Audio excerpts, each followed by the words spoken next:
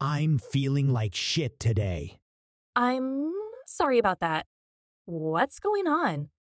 I'm suffering from brain frogs. Say what now? Brain frogs. You mean brain fog, right? No, I mean brain frogs. Should I ask? See, my brain is a marsh. A few days ago, brain tadpoles came into my marsh. Okay. But now they've grown and they are brain frogs. All right. What does that mean? Well, since frogs eat flies, it means that my brain flies are in danger. What the hell are you talking about now?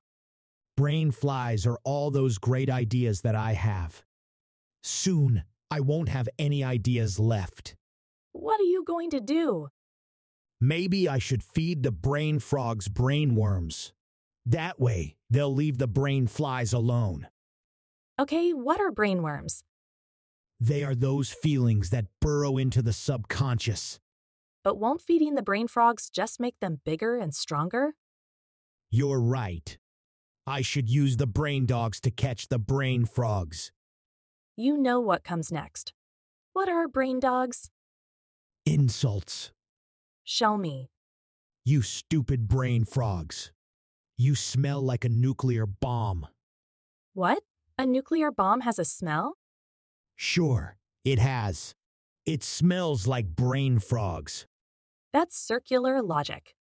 Yep, it will confuse the brain frogs and they will leave.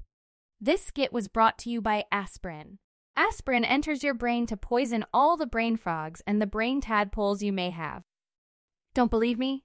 Your ass is soaking in it right now.